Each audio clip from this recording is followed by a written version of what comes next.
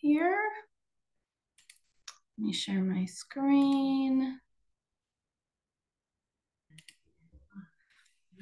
Oh, whoops, and that's the last slide. We'll start at the first one. That's probably the best place to start. Okay. Oh, I have a chat. Go, Maddie. Thank you. It's Heather. Okay, so I am going to, can you guys all see the presentation here? Just the first page, record retention? Yeah, okay, good. All right, so happy Thanksgiving, everyone. I hope you have a wonderful week planned with your families to stuff your face with pie. I know I do. And so we will get started on this Township Tuesday to start it off right. And so we know a little bit more about record retention. All right, so let me see if I can do this with my arrows here. No, I can't. Okay, that's fine.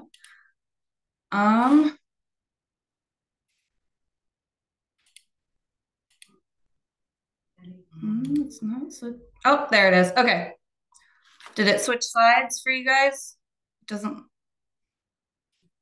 show it on my end that it switched sides.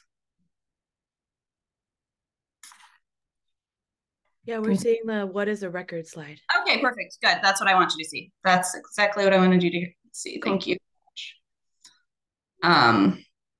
Okay, so first we're going to start off with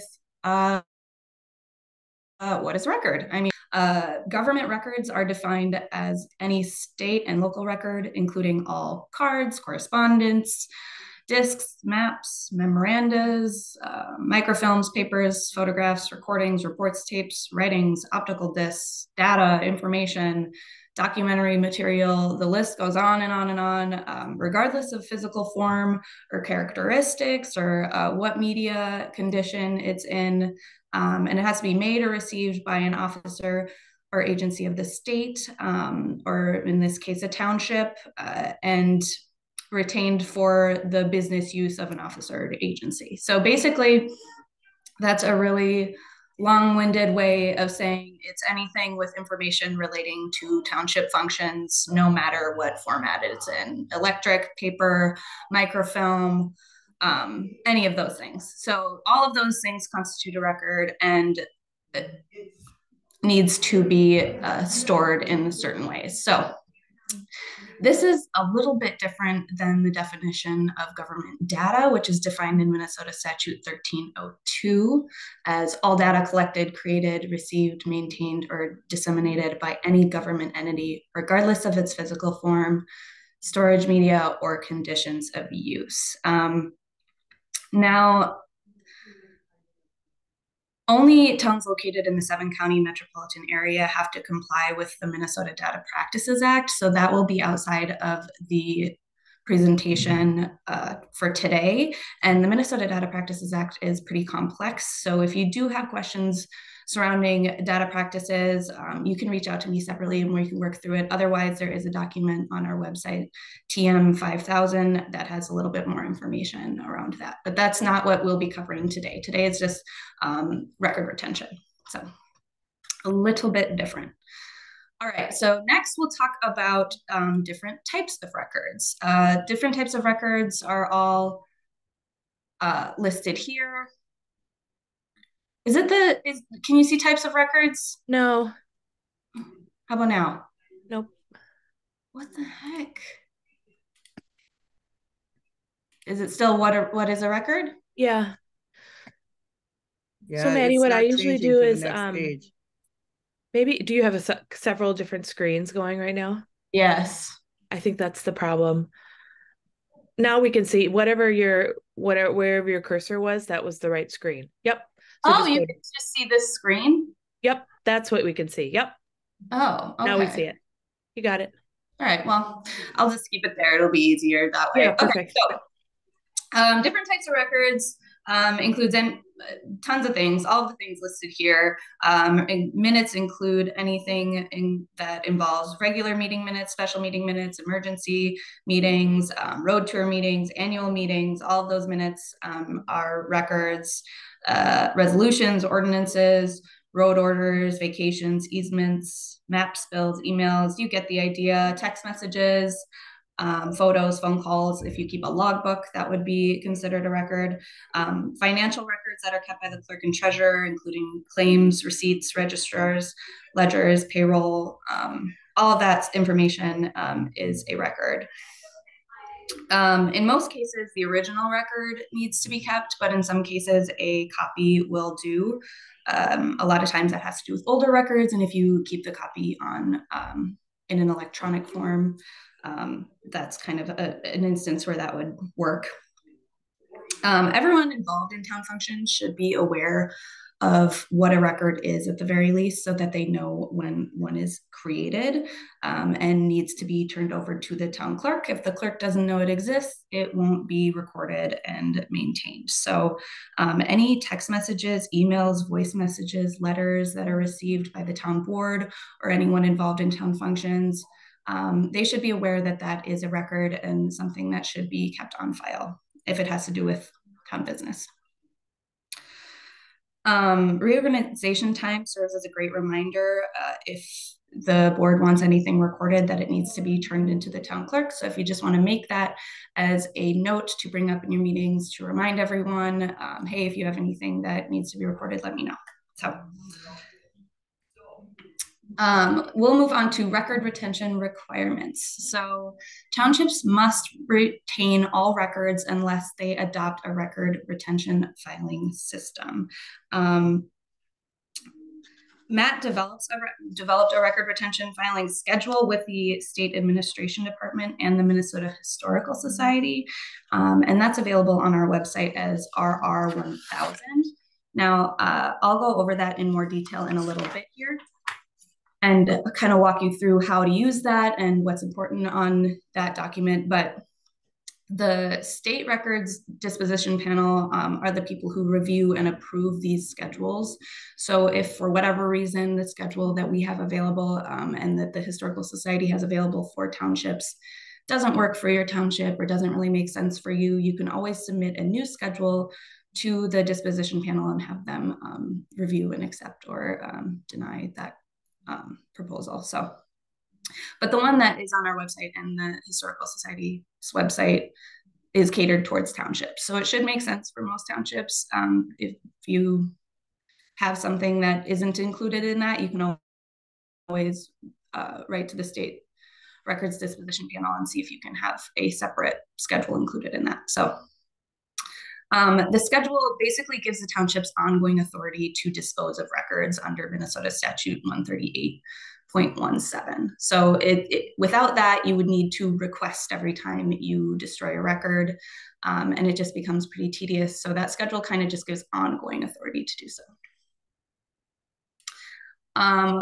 Why do we do this? It's required. Minnesota State Statute 15.17 specifies that all officers and agencies of the towns within the state shall make and preserve all records necessary to fill an accurate knowledge of their official activities. So the statute requires that we keep these record logs, and it further delineates the responsibility to the agency's administrative officer, which for townships is the town clerk. So the town clerk is in charge of kind of making sure that we have all of these records retained in the appropriate place for the appropriate amount of time. All government entities must establish an ongoing record management program, keep record inventories, and create record retention schedules specified by retention periods and disposition type under Minnesota Statute 138.17 subdivision 7 and Minnesota Statute 138.19. All right, so this is where I'll talk a little bit more about the records retention schedule. This picture, by the way, is someone made cows out of filing cabinets, which I thought was the most Minnesota thing I've ever seen in my life. And probably not a good way to restore or to store your records, but I thought it was cute anyways. So the records retention schedule establishes minimum retention periods for township records based on their administrative, fiscal, legal, and historical value. So The schedule applies to all forms of the record, digital, paper, microfilm, any kind of form that it comes in. And you can find that schedule again on our website under RR 1000. And the Minnesota Historical Society also has a copy of that same schedule available for townships. They have one for cities and other kind of government entities too, but obviously townships is the one that pertains here. Before the schedule is adopted by the township, the board must pass a resolution adopting the records retention schedule, and we have a sample resolution for that very purpose on our website under RR 2000. So the board must adopt a resolution and send 2 copies of the completed notification form to the state archives, which in our case is the Minnesota Historical Society. That notification form can be found on the MAT website as well, and it's listed as the notification of adoption of Township General Retention Schedule. So you would need those 2 things, the resolution and the notification, which you should have on file once the Historical Society sends you a copy. Okay, so if you don't know if your township is participating in a records retention schedule, obviously the first thing you would want to do is look for those 2 things that I just mentioned. Check if there's a copy of the permission letter or the notification of adoption, and then check if there's a resolution. If you can't find one of those 2 things, you would want to contact the Minnesota Historical Society to get confirmation. Maybe you lost the notification letter or something along those lines. But you likely don't have a records retention schedule if you do not have both of those things.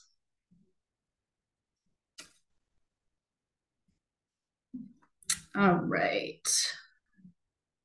And then next, I'll talk to you a little bit about the record retention schedule filing system. The filing system includes the location, the length of retention required, and whether or not the record can be archived. This is a snippet here from the first page of the schedule. And I'll go over each of these sections individually just so we have a little bit more detail on what each of these mean. If any record isn't listed in the general schedule, or is kind of no longer created and it's reached the end of its usefulness and can't be destroyed because of this schedule, you can always submit an application for authority to dispose of records to the Historical Society, or not to the Historical Society, excuse me, the Records Disposition Panel. And that's available on the Historical Society website, the application. And it's their PR1 form. But basically, the authority to destroy records either has to come from this record retention filing system or the application for authority to dispose of records. So those are kind of the 2 ways you can achieve getting rid of these records that you no longer need. The Historical Society in general just has a lot of really good information. If anything in here is confusing, or they just have a lot of PDFs and things that walk you through this stuff. So it's really helpful if you want to take a look. All right, first we will talk about location here. So location matters quite a bit. It's key to maintaining these records. Minnesota Statute 15.17 states that all government entities shall make and preserve records necessary to full and accurate knowledge of their official activities. Now, if the records aren't accessible, they are not preserved to give knowledge of activities because no one can get a hold of them and take a look at what those activities might be. Many records, because of their relatively short retention period, will be disposed of directly from the office, but others will be retained in storage areas for a long time after being removed from the office. The purpose of a record storage area is to keep inactive records out of high-cost office space and transferring them to a more low-cost storage area for efficiency, and to make sure that you save some dollars and not just taking up half of a building with records. It's important to make sure that the records are in a safe space that will not result in the tragic case of this picture here. Obviously, that was not a very good way to store those records. Think of any possibility that could have happened in that space. Think of potential destructive things such as mice, bugs, mold, water, fire, explosives. I don't know, anything that you think could occur in that space, and try to protect those records from that. And the type of container always matters. Make sure it's waterproof, that it has permanent retention if the records are required to be retained permanently. Make sure that you use special caution when storing them to know that they need to be permanently retained. We know, and the Historical Society knows, that the ideal environment is not always feasible, but it's important to make a good effort to store these records in a standard box, at least 6 inches off the ground. Make sure you're avoiding any flooding in a cool, dry, fire-resistant room that can be kept locked against any unauthorized entry. Also, it's pretty inexpensive to have exhaust fans or portable dehumidifiers, which will help maintain a record storage room that would be suitable for long-term record keeping.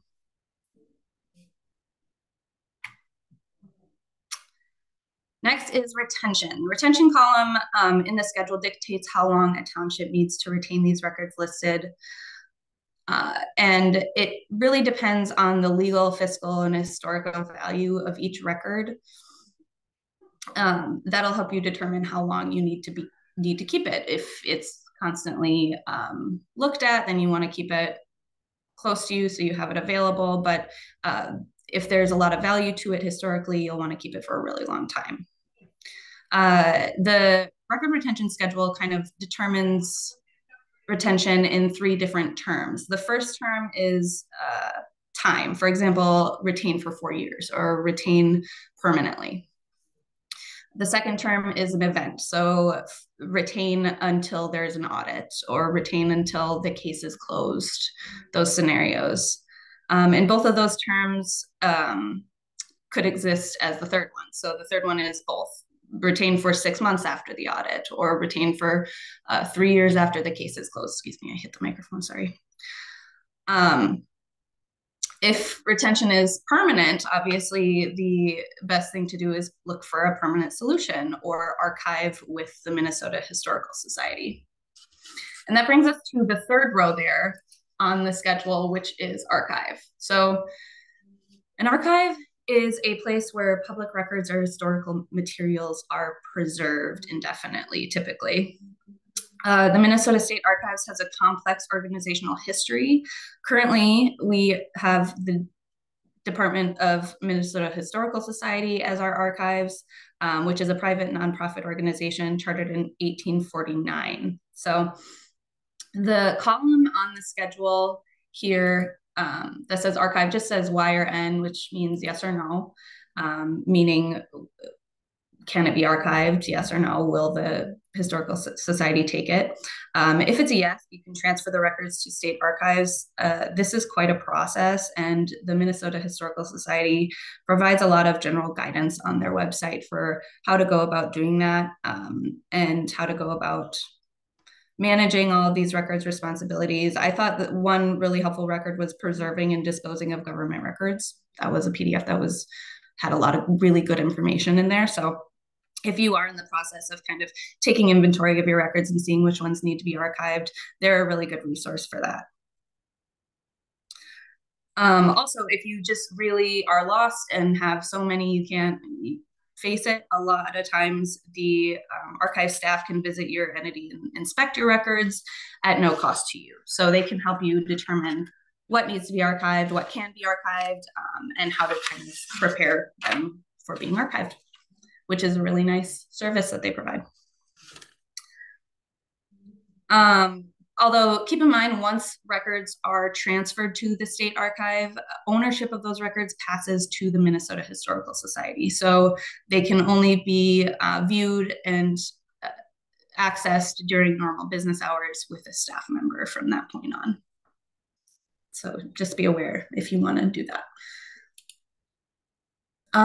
Okay, so understanding your own process. The record retention schedule can be contradictory in some places. There's one spot that says minute book, the other spot says minutes, which seemingly are the same thing. It just kind of depends on how you keep your minutes in your township. The minute book says that they need to be stored, the minute books need to be stored in a fireproof file and archived permanently. And the minutes clarify that the minutes can be subdivided as needed by month or regular closed meetings, subdivided to whatever makes sense to you, filed permanently. So just because the location says file instead of fireproof doesn't mean that it doesn't need to be stored in a fireproof container, because it does still need to be permanent here, as you can see. So the important thing is just remaining the same throughout clerks and throughout time. So make a note on your retention schedule as to which one you do, whether you subdivide or collect the minutes for a given time period, and where those are stored, so that the next clerk knows which one to go by and which one to listen to. And making notes on the schedule is always, sorry about that. Making notes on the schedule is always a good idea, just to make sure that everybody knows what the rules are and what the procedure has been. All right, and then finally, I will talk to you a little bit about destruction of these documents, the fun stuff.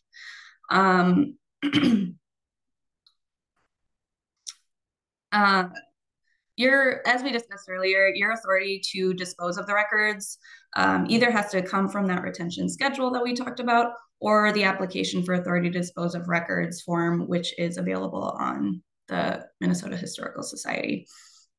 According to Minnesota Statute 138.17, sub 7, your agency must maintain a list of the records that are disposed.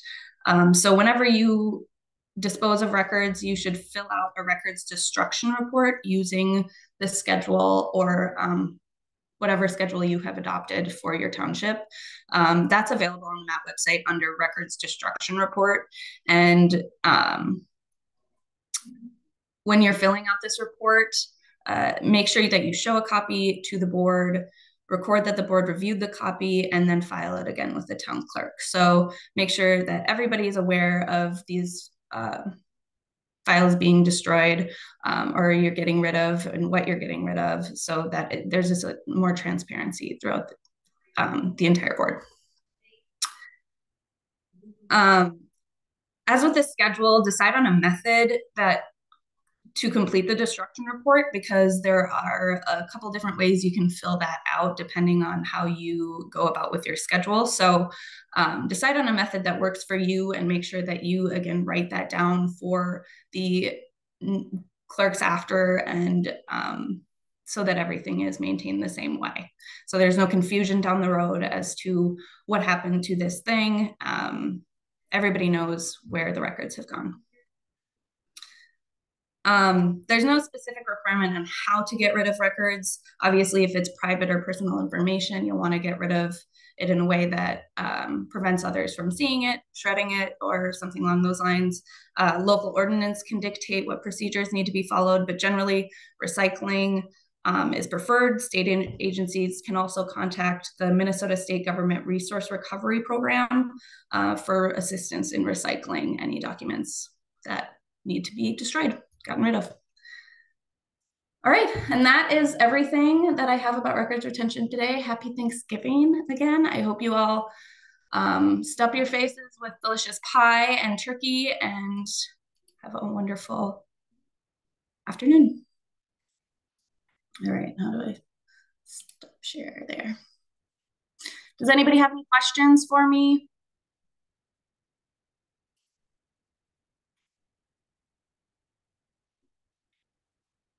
No? All right, well then I think that is all. Have a wonderful afternoon, everybody, and have a wonderful week with your families. Thank you. Thanks, Maddie. Yep.